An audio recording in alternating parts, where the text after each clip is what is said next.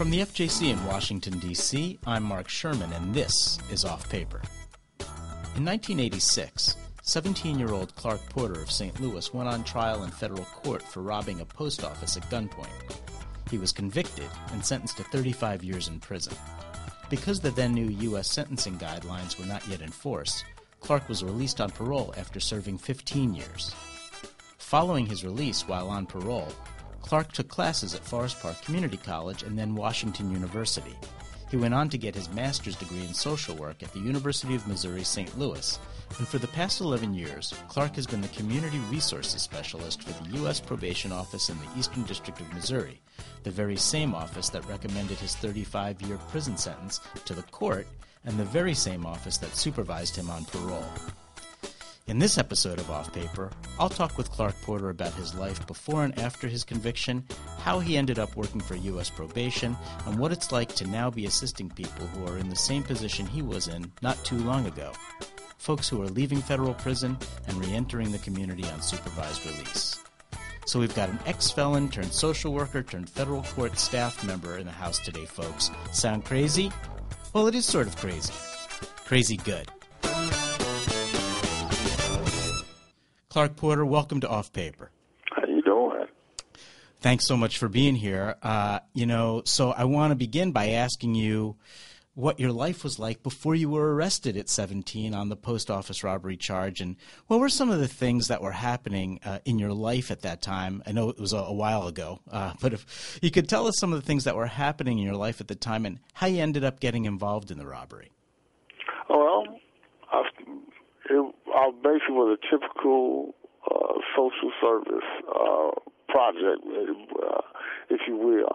I started off in the foster care system from the age of 4 to 15 due to severe neglect. And my father was an alcoholic, and my mother, she was illiterate. She couldn't read or write, and she had a limited intellectual capacity. So that's what ended us up in the system. While I was in the system, it was more the same old abuse and neglect. And then at the age of 15, I just was tired of the system, so I basically walked off from a group home and ended up on the streets. And so my sister gave me the rough and raw of it. She said, you ain't got but two choices. You either going to hustle or go to school. Which one is it? And school wasn't an option for me because it was like I needed to put food in my mouth, literally. So I started hustling, doing petty things. Ended up meeting my co-defendant when I was about 16. And I was just fascinated with him. I mean, he had a pocket full of money. He always kept a gun. And he had him a hustle. And so when I kind of latched on to him and ended up in the Division of Youth Services for some what we call boosting back then, isotonic gloves. And I did a stint in there, got back out. And then he and I got back together again. And my situation was just as dire as it was when we first met one another. And he was like, hey, I do robberies. You want to go do some? And I started off doing small things, and then it escalated into the robbery of the post office. So you were 17 years old and being tried as an adult in federal court, and sort of moving a little bit fast forward through that. When you found out that you would be sentenced to 35 years in prison, what was that like? I needed a cigarette because it wasn't real to me. Sure. And I was going to trial just because it was just an option. And after Judge James Meredith, hit the gavel and said 35 years, that's when I realized I had 35 years. And I understood the magnitude of it then. But during the process, I didn't understand what was going on. I didn't even understand the proceedings half of the times. Right. So there you are. You're slapped with a 35-year prison sentence. You're 17 years old, basically being tried as an adult in federal court and convicted. So you go off to the BOP. And what was that like for you? What were some of the things you remember? At what point, for example, did you make a decision that you wanted to get back in school and go to college? I mean, that seems like a big leap for somebody like yourself who was coming from where you were coming from. Well, college wasn't the idea. It was more something that was kind of just came about. It came about two ways. One, I had a guy, his name was Pork Chop. He was about to leave and go home. He pretty much was doing life on the installment plan. And he said, man, you ain't doing nothing else. Why don't you go get your GED? I said, I can get my GED. I don't want to be bothered with it. And he said, I bet you $10 you can't get that GED.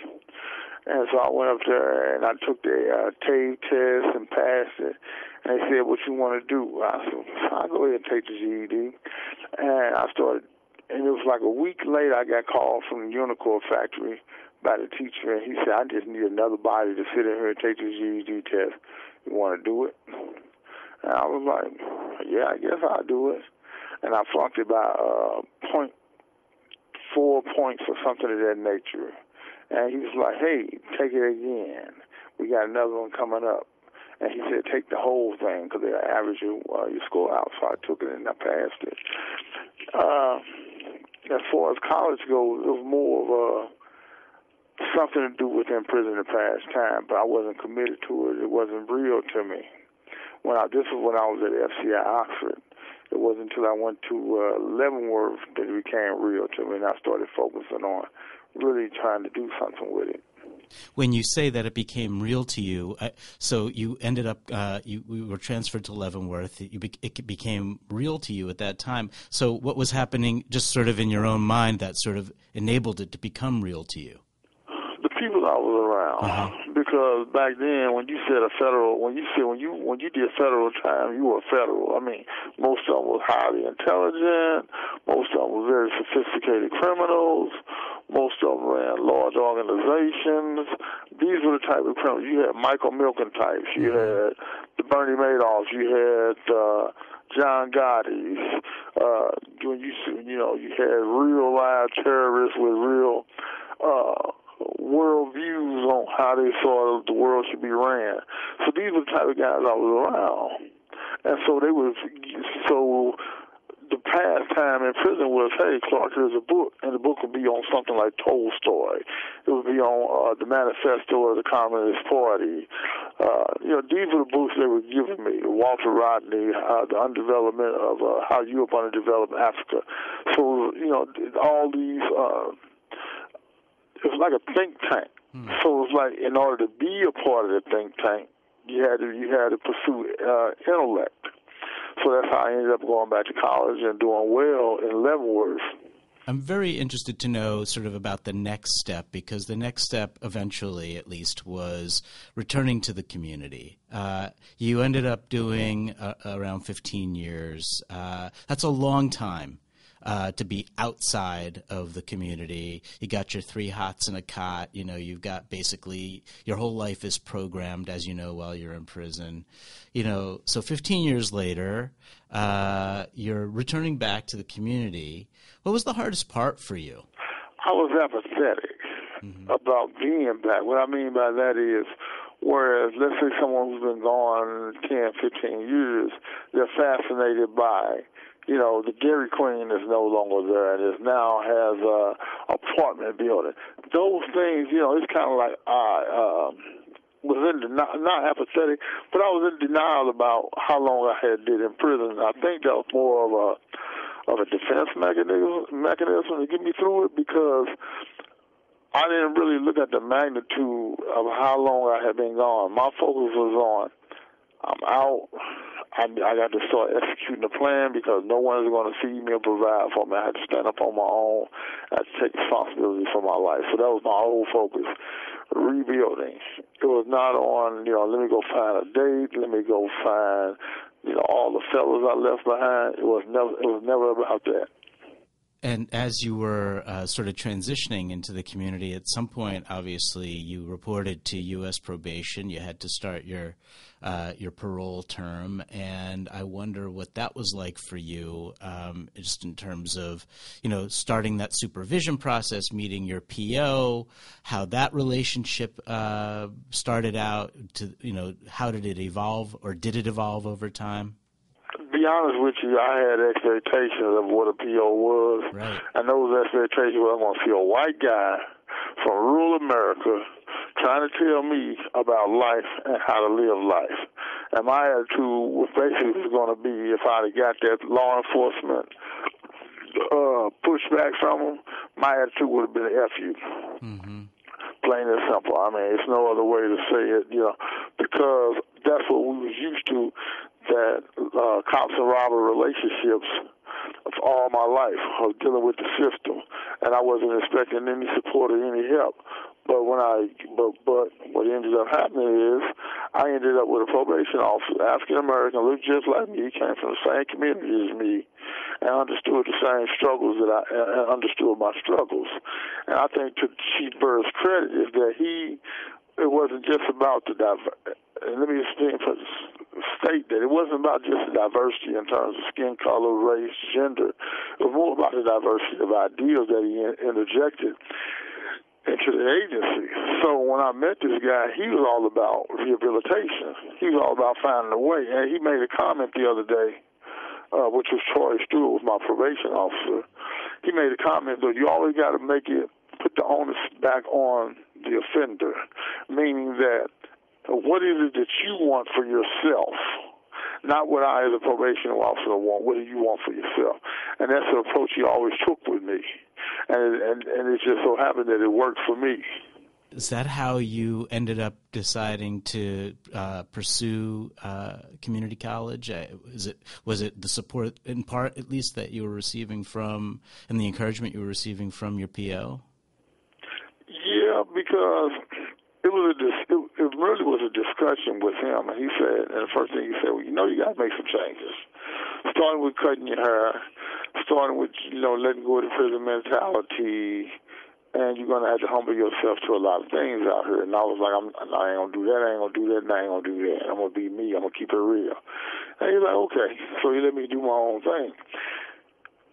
He allowed trial and error to take place. So when I got into community college, I realized, man, I'm not in prison no more. You can't get upset when someone bumps you. Man, I got these long dreadlocks. It's not allowing me, even though it's kind of a trend now, it still limits people.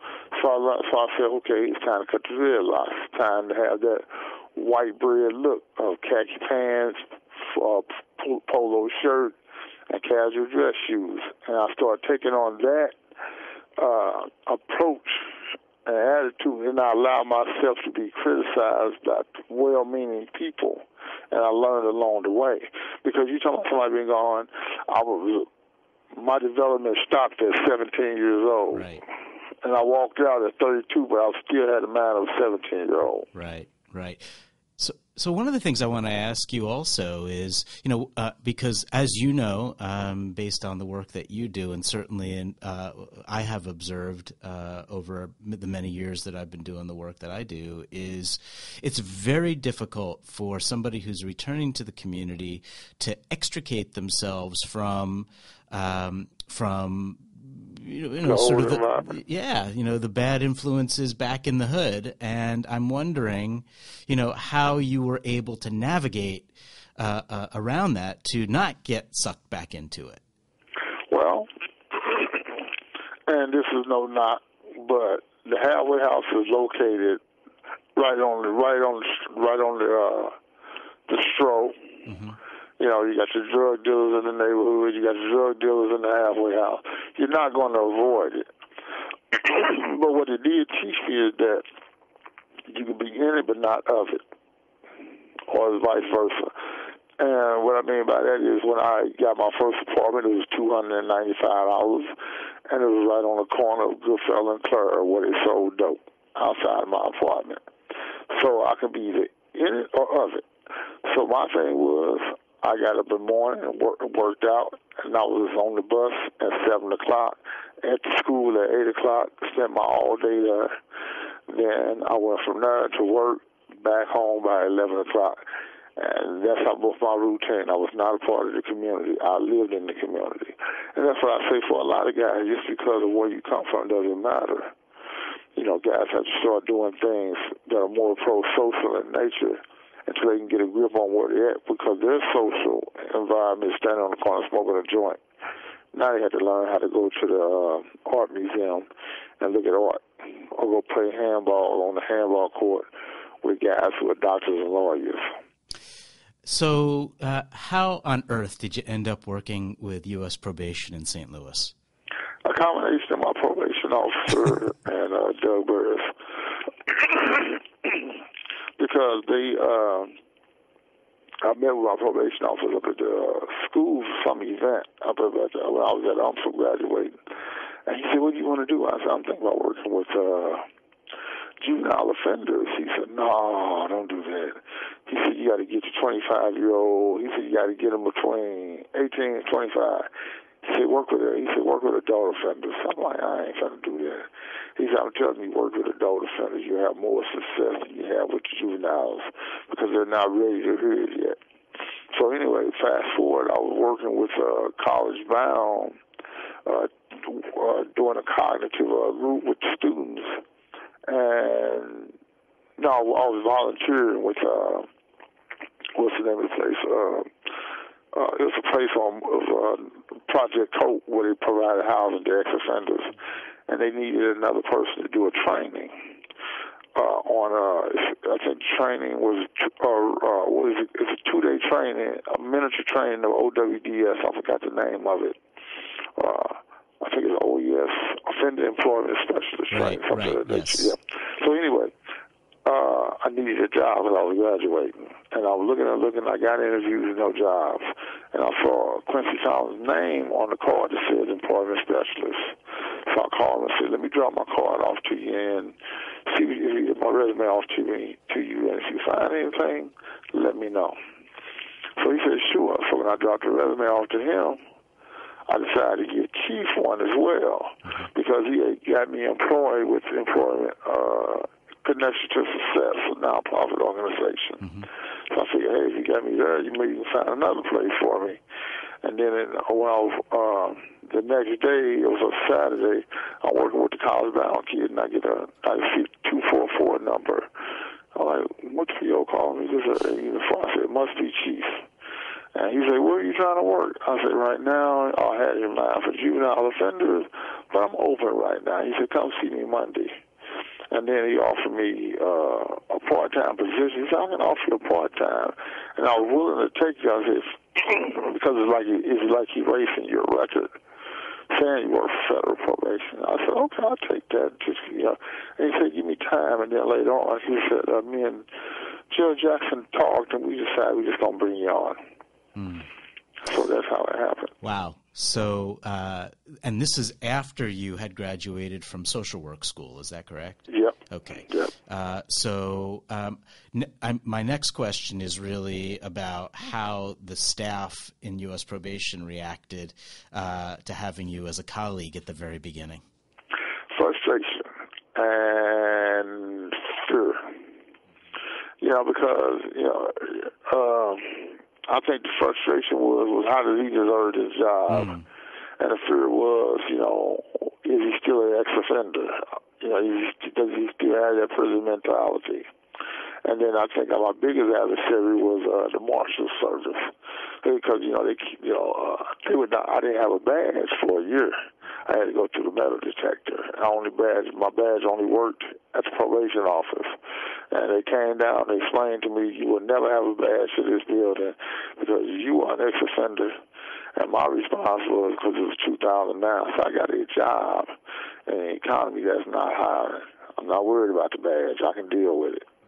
And so I had those three things against me, the fear of the office, the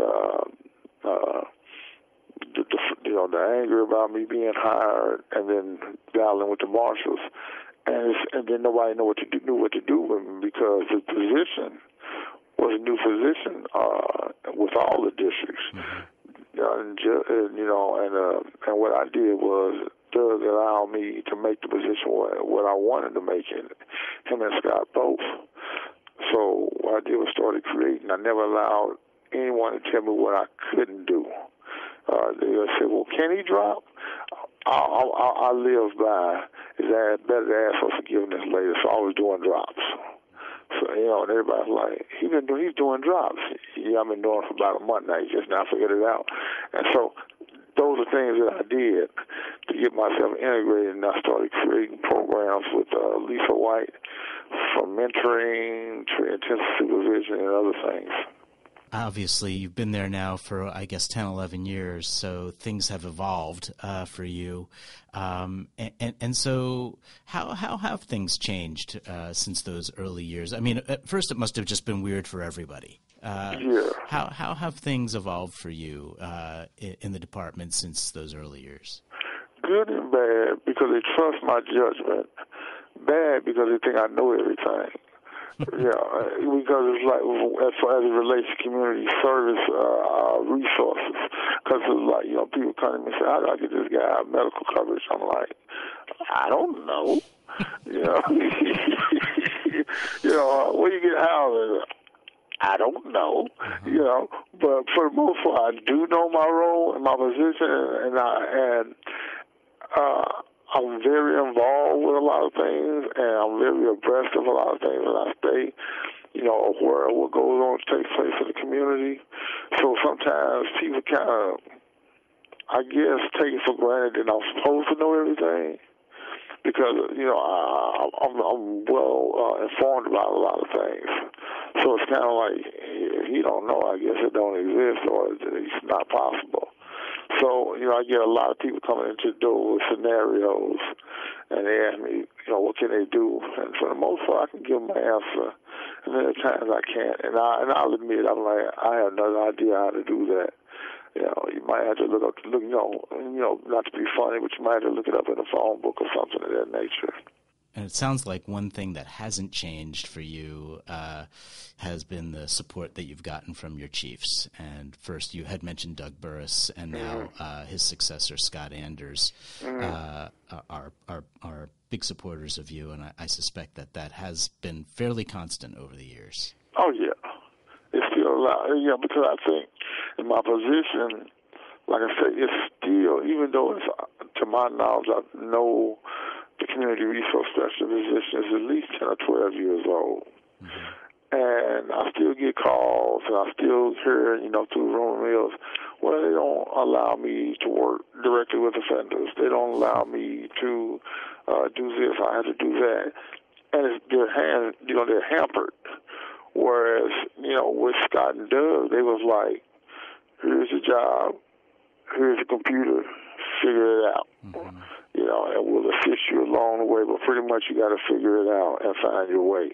And it wasn't in a rough-handed way. Is that the position is new to us to create it and make it what you want to make it. So my focus is always been both reentry. I'm heavy on reentry. I'm heavy on education. I'm heavy on training. And they allow me to do that, and then they allow me to do other things. And then it becomes a thing, whereas it's about now you're just another person in the office, and I don't mean that as a criticism, but you really are. You're just another person in the office. You're not the ex-convict. You're not the community resource specialist who don't know the job. You're just another person in the office, and you got to go by the same rules, which is do more with less. I hear that a lot. Clark Porter, a social worker and community resources specialist with the Eastern District of Missouri's U.S. Probation Office, is my guest. When we come back, I'll ask Clark to delve more deeply into the challenges faced by reentering citizens and about the programs and resources he has developed and used to assist some of the highest-risk people on supervised release. You're listening to Off Paper. Hi, I'm Lori Murphy, a colleague of Mark Sherman and head of the Executive Education Group at the FJC. We have a podcast that focuses on leadership in the federal courts called In Session, Leading the Judiciary, that I think you'll like. Each episode features current research and cutting-edge insights into leadership. Guests include Michael Lewis, groundbreaking author of The Undoing Project and Moneyball, Professor Jennifer Eberhardt, implicit bias researcher at Stanford University, and Harvard Business School's expert on psychological safety, Amy Edmondson. Each episode strives to enhance listeners' critical thinking skills, encourage expression of authentic leadership, and promote the use of best practices among judiciary executives. Episodes are available wherever you get your podcasts or on fjc.dcn. Join us. The podcast is In Session, Leading the Judiciary. Welcome back. Clark, I want to take some time here and ask you to go a bit more deeply into discussing the challenges faced by people who are reentering the community from prison. So first, maybe talk about when, in your opinion, reentry begins and what happens from there. Ideally, you want reentry to begin from the first day you walk out, but that's not realistic for most people because they're not looking at what's ahead for most guys coming out. So typically a guy, he starts looking towards reentry 6 months to a year from getting out. And the problem is that's not enough time for him to process what's going to take place. So when guys typically get out, they make all these pledges and promises to themselves, to their family, but when that door opens, it's like they're off and running. And they're not focused, and that's what the problem is for most of them. They don't get focused. And then if they have an addiction, they start falling back into those same patterns, same routine, and they go back to the same community and they look up to the same friends, and then they're right back in that cycle again. So they don't know how to remove themselves from those environments, remove themselves from those friends. I mean, because even though you say change people, places, and things, that's not an easy process. And I'll explain that to you later as to why it's not an easy process. I can explain to you now. Mm-hmm.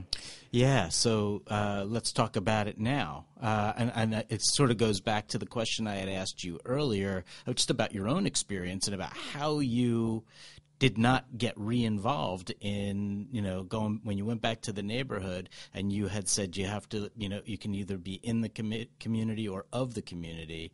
And you said you were living in the community, but you did not feel that you were of the community. So let's talk about it now.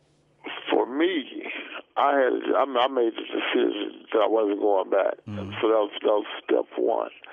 Step two was I had to replace it with things realistically. So I immersed myself in education, and I did the same thing that I did in prison. My program was I got up in the morning at 5 o'clock. I worked out. I was on the bus by 7 o'clock. I was at the school by 8 o'clock, and that's why I stayed until my class started at 9 o'clock. That was my routine. I did everything to keep myself away, and along the way I developed new relationships. And then I never opened up old doors, meaning that I didn't look up anybody. If I happened to see somebody that I knew from years ago, hey, man, how you doing? Let me have your number. They get the wrong number, or they wouldn't get my number at all. So those are the things that I did to protect myself, and I kept myself in a structured environment with everything I did. And the minute I wanted to get high, I found a way to replace it. In my case, I started volunteering a lot within the community. Started off with working at food pantries with the Urban League, to becoming a member of court-appointed special advocates for abused and neglected children with St. Louis County.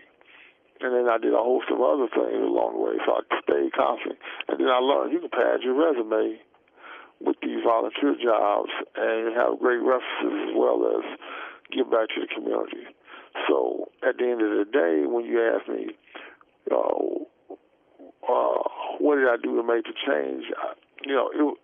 I made myself a part of the community. That's what I would say, rather than allow myself to exist on the margins of the community. Mm-hmm. And so that sounds extraordinarily difficult to do, and I suspect that that you, and in your work now, you are sort of helping folks navigate that, and I'm going back to that issue of when reentry begins, and that folks, in your opinions, don't start thinking about it until it's sort of too late.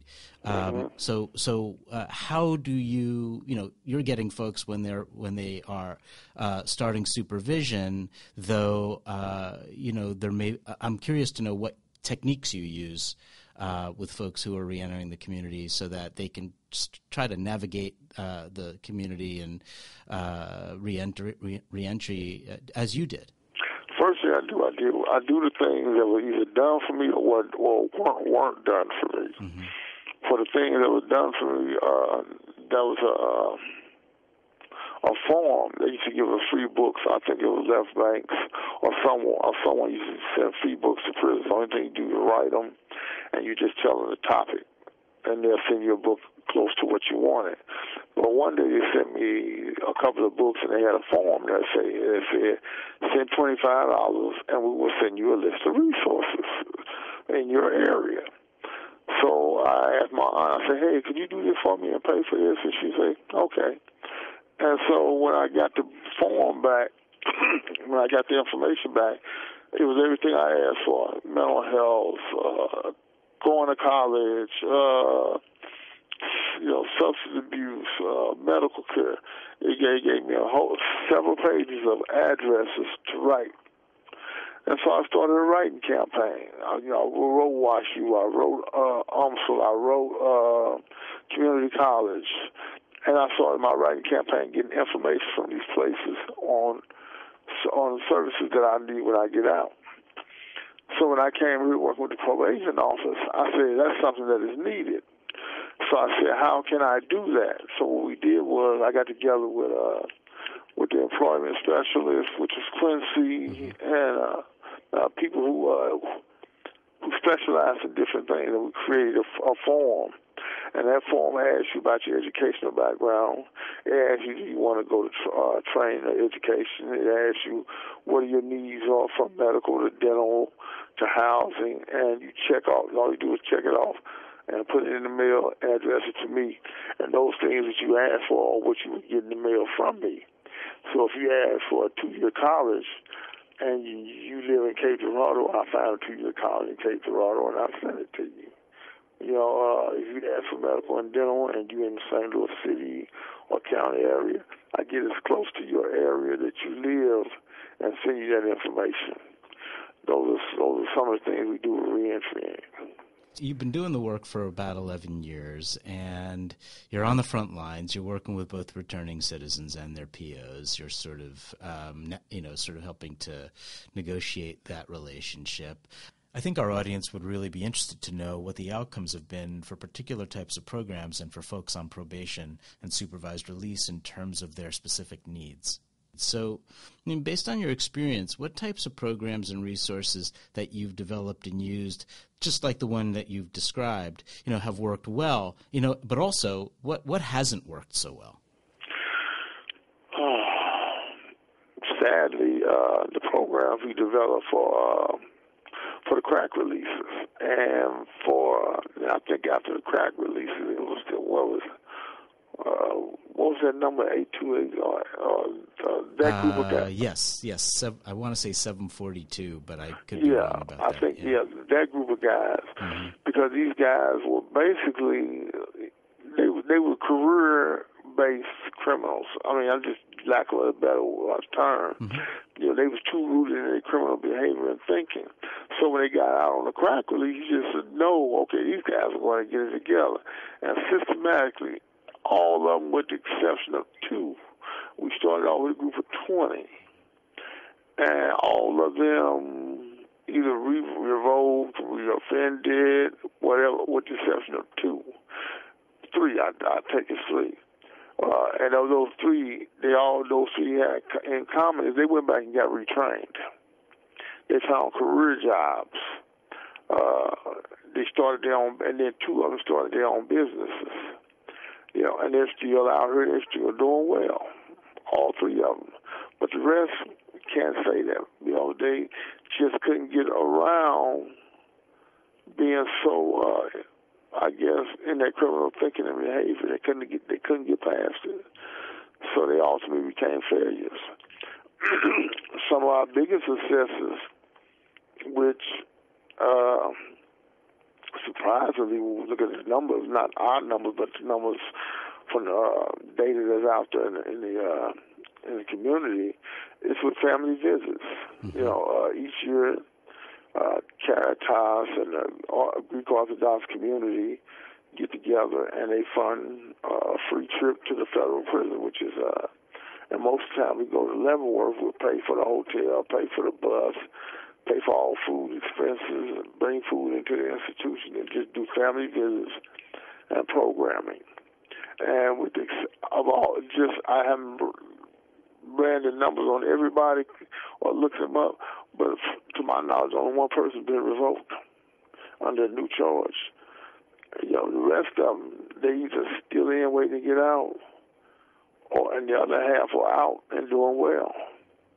And some of them have done their family visit 2 or 3 times with us. And then the data on that shows that the more visits they got, the less likely they're to come back. So it's been going really good with that. And then we have a couple other things for the CDL training that we do on Second Chance. So that's the commercial driver's license program. Guys get employed in spite of their records. We go before the judge and advocate for them to get the blanket travel permit.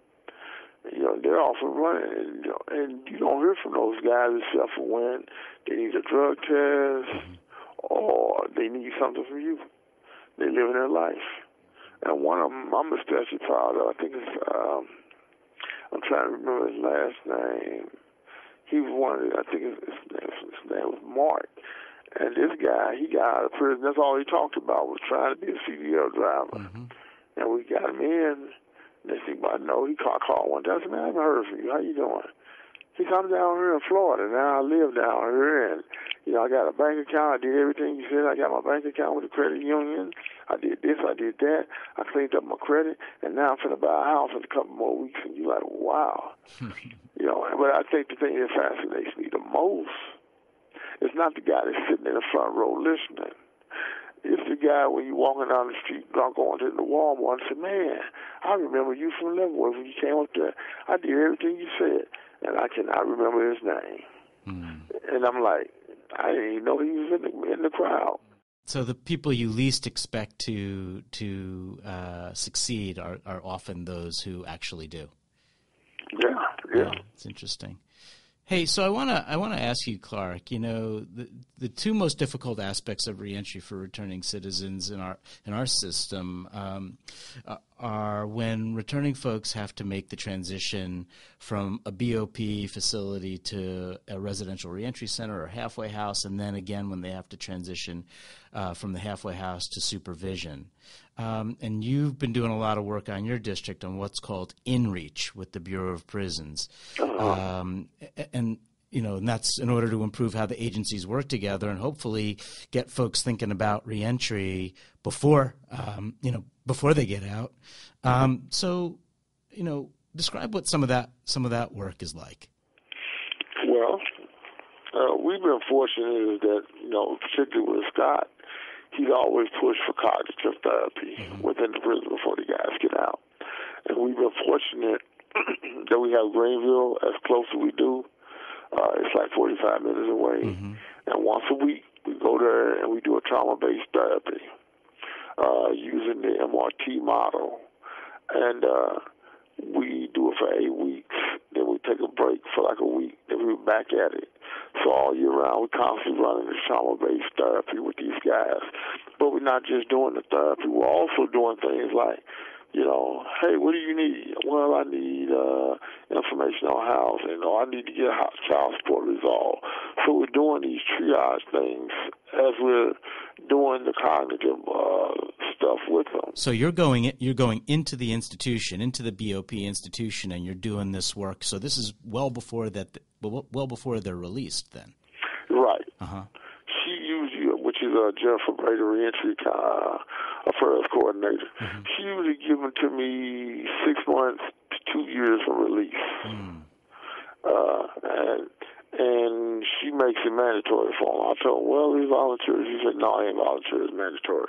And so she calls them out of the units, both St. Louis guys, Illinois guys, and whatever other guys that she identifies who needs it.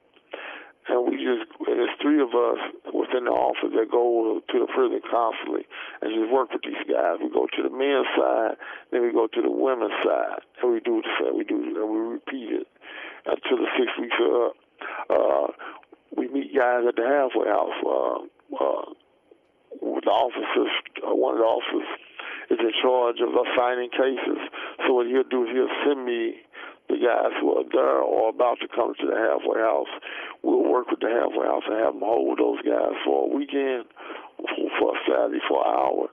And we go in there, we provide them with community resources on training, education, how to get their Social Security cards, how to get their ID.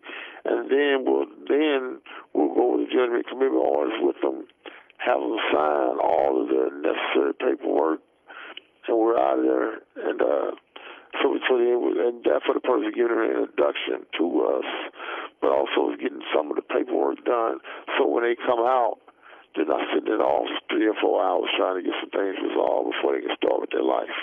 So have you found, Clark, that the in-reach work that you're doing by going in and doing the programs at the institution and working more closely with the halfway house, have you found that that has sort of eased the transition onto supervision for folks? Yeah, it took away the fear. Right. Because what I mean when it takes away the fear is that if I'm constantly seeing a Troy Stewart or Lisa White or Quincy Fountain, and I constantly see these faces and names. These are probation officer colleagues of yours, right? These probation officers are not this. If I constantly see these faces, people's name and faces, then I know who to ask for when I get in trouble. Mm-hmm. And I'm not talking about trouble where I done drop dirty. I'm talking about, I can't make rent. I'm about to be homeless. Right. Things like that, they'll come to you quicker. Because for one while, for like a year, some of the people I named, they went to the prisons once a month. For various reasons, Quincy, he handled all the employment and educational stuff. I handled all the resources. Another probation officer handled all the family issues that are going on outside of the prison that the inmates can't handle. And so it got to the point they knew us by face. So when they got out of the prison, the probation officer might have been Joe Smith, but they asked him for Quincy Fountain because they know what he specialized in. And they asked for him specifically because he knows how, and they know that he knows how to address their needs. It's that collaboration that's taking place. I'm talking with Clark Porter of the United States Probation Office in the Eastern District of Missouri, which covers St. Louis and the entire eastern portion of the state. After a short break, we'll wrap up with a discussion about how the work Clark is doing corresponds with evidence-based practice in U.S. probation and some program areas he'd like to address better. This is Off Paper. In 2017, FJC Probation and Pretrial Services Education introduced 10 competencies for experienced U.S. probation and pretrial services officers. Each competency contains a definition, a set of accompanying behaviors, and an outcome that describes what the competency looks like in action. To assist officers in furthering their professional development, the FJC recently created the Experienced Officer Competencies Toolkit. The toolkit includes links to the Charter for Excellence, the competencies for experienced U.S. probation and pretrial services officers, a self-assessment, a professional development plan, and FJC programs and resources for experienced probation and pretrial services officers. The self-assessment and professional development plan are fillable PDFs, meaning you can download, complete, and save the form on your computer or device. The toolkit also includes brief videos designed to help officers deepen their appreciation of the connection between excellence, as envisioned by the Charter, and the competencies. The videos can be streamed or downloaded for use at training events, meetings, district retreats, and the like. The Experienced Officers Competencies Toolkit can be found by clicking on the Education menu tab on the fjc.dcn homepage and then clicking on Probation and Pretrial Services Education. Clark, as you know, for the past 10 years or so, pretty much for the entire time you've been working with U.S. probation, the system has been emphasizing the use of evidence-based practices, specifically in the area of post-conviction supervision, which is the subject matter area you and your colleagues focus on. The primary emphasis has been on using actuarial risk and needs assessments with each returning citizen so that his or her risk of recidivism can be determined as well as his or her most pressing areas of need. Then the probation officer can develop a case plan to address all of that by using core correctional practices that are specifically designed to help returning folks do so successfully. The framework used by officers is referred to as risk, need, and responsivity, and I suspect that the work that you do really comes into play in terms of responsivity, where probation really needs to adapt to the situation of the client in order to be most helpful.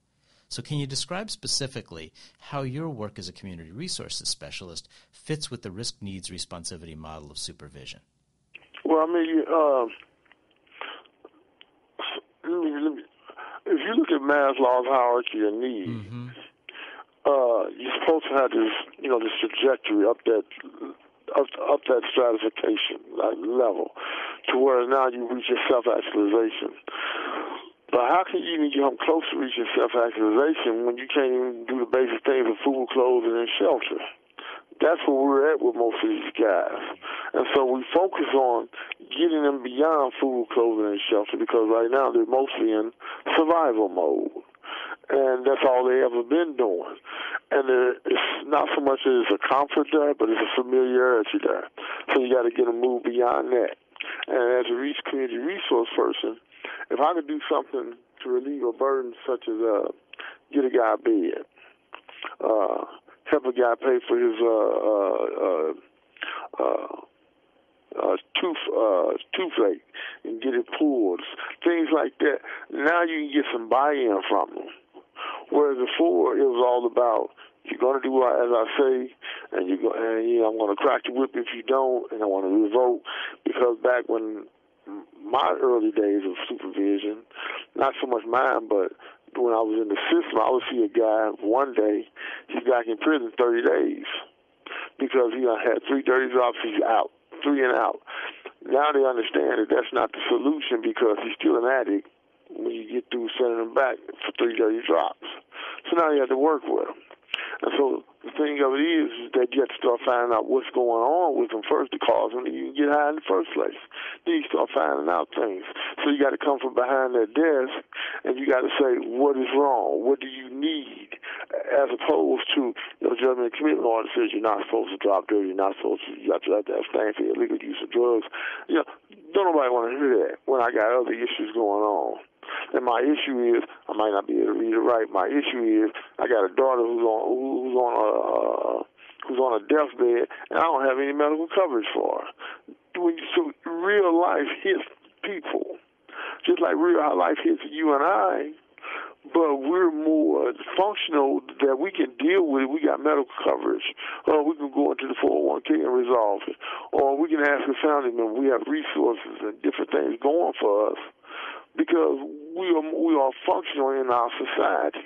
These guys aren't. You're taking the guy from the beginning. At 35 years old, 40 years old, he's beginning his life after being incarcerated 10 years. That's not an easy process. Because it's easy for you, if you lose your job right now and do the layoff, to go out and get a job. But how about if I take you, the same individual that's used to living in a suburban lifestyle, with a career job, and say, I'm gonna take all that from you. Now go sell some dope and get back. How successful you think you're gonna be? Whereas the same thing goes for these guys. You take the dope away from them and say, go out there and mainstream society and make it work. This is rugged individualism. It's not gonna work. You have to give them his tools. Yeah, so I think that's really an important way of thinking about this, because in order for, I guess, the way that we do supervision now in the federal system, in order for it to be as effective as it can be, folks need to get those basic needs met first, I guess is what you're saying. Right. And that's kind of where you come in to sort of help them meet those needs so that the actual core correctional practices, can actually have their intended effect. Is that fair? Right. And I think the mission of this office is what's always driven me, and I mean that quite literally, because the mission of the office of the United States Probation Office of the Eastern District of Missouri with Assist the Court and Administration of Justice, facilitate and encourage the process of long-term positive change for those under our supervision and contribute to a safer community. The facilitate and encourage long-term change is where I'm stuck at. It's where my focus is. Because if I can facilitate, not tell you to change, not direct you to change, but facilitate it. And so sometimes I'm okay with evidence-based practice. But my social worker in me says, meet them where they're at. Then start working with them. But if we don't meet them where they're at and we just tell them what we want, that's not going to help them. The reason it's not going to help them because that's not what they want. You want him to go and excel and go to Harvard. He's just trying to make it through community college first. Everything else will fall in play after that. He's just trying to get a bus token so that he can get to the community college, right? Exactly. I mean, this is sort of where I wanted this conversation to go with you, because there is sort of the ideal, the evidence-based ideal in terms of how we want to assess and supervise people, and I think that's obviously an important part of our system, a central part of our system, and we need to do that. But there's also, you've got to meet the client where they are, as you say, and you've got to get them to the point where they can actually be responsive to those evidence-based practices, right? Exactly. So one of the things I wanted to ask you, Clark, because there's been a degree of inconsistency across our system.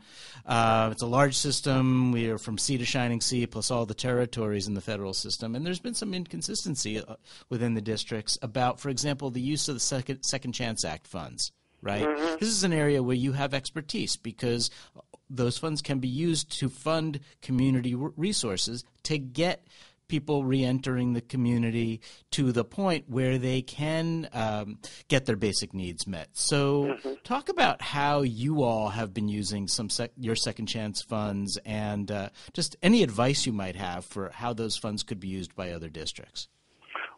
Well, how we use our Second Chance fund is primarily for training, emergency needs, and employment-based needs. So we focus on those three areas.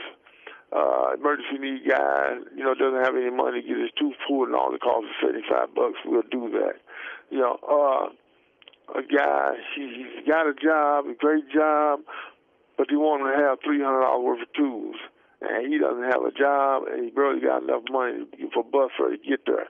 So our result, we get your bus pass, we get you $300 worth of tools, and we send you out there. Because it's the small things that matter more than the big things. It kind of reminds me of my parish. They want to raise $50,000 to help someone, when sometimes $500 is just as effective as $50,000.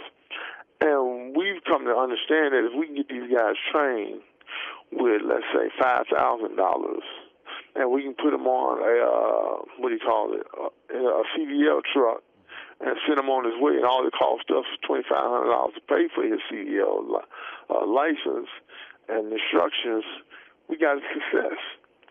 Because we don't have to worry about him coming back no more, because he's got a way to feed himself, and he's got a career job, and he's got benefits. As opposed to saying, taking a Second Chance fund, we're going to put it all in the drug treatment. Yeah, drug treatment is all right, but I'm just being honest with you. I'm not a big fan of how we do drug treatment, because sometimes we just take what the community offers. Well, I can offer you the lowest, and I can just filter them through and we're done with them. We say we give them drug treatment. I'm more down with the Betty Ford process, even though we can't afford it. So those are things I look at. And I think many of us in the office look at, if we can get these guys educated, either post-secondary education or a viable training that's going to get them beyond that minimum wage, we don't have to worry about them no more. They're all going to succeed. We just got to get them to finish. So that's what we've invested so much time and money into with our second chance dollar, because I don't have to worry about you no more if I can get you in that CDL truck and you can successfully get on the road. So no problem. So you're really looking at the use of the second chance funds, kind of in a return on the investment sort of way, and you're being very targeted in the district about how you're going to use those funds, and it's not, as you say, it's the small things. So using the funds to if the person's got a job where they're going to need the tools but they don't have the money to buy the tools, using the funds to help them purchase the tools so that they can do the job, to use the funds to pay for a CDL training course, so that they can get their licensure and then have a decent paying job with benefits, and you end up with somebody like the gentleman you described before who was in Florida and doing quite well. So I remember his name. Yeah.